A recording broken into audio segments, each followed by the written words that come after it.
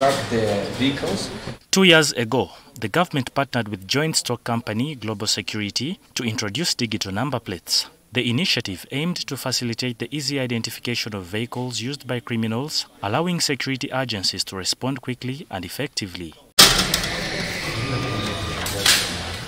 NTV has today visited the production and installation facility for the digital number plates located in Kawempe. The facility is equipped with hot stamping machines, 4 embossing machines and hot stamping materials with integrated security features.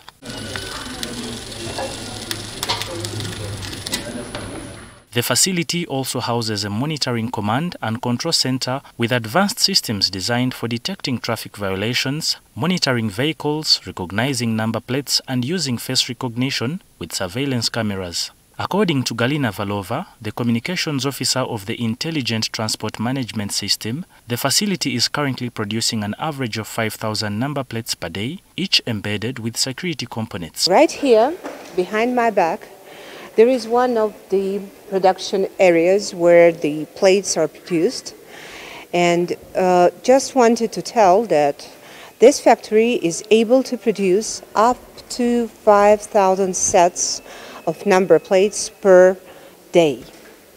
For now, we are doing less, but it depends only on the necessity and on demands. So far, 2,000 number plates have been rolled out, primarily for government vehicles. The distribution of the number plates to the public will begin on November 1st, with 8 car bonds already engaged to start the distribution process. Installation centers will also be established at border points to facilitate vehicle registration. We would have 2 major installation centers, registration/installation centers at the border points. It is Malaba and Mutukula. These centers are already built, and they need only furniture to be installed there to start operations.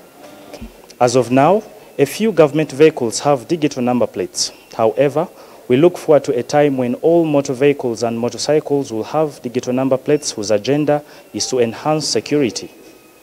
David Ijjo, NTV Tonight.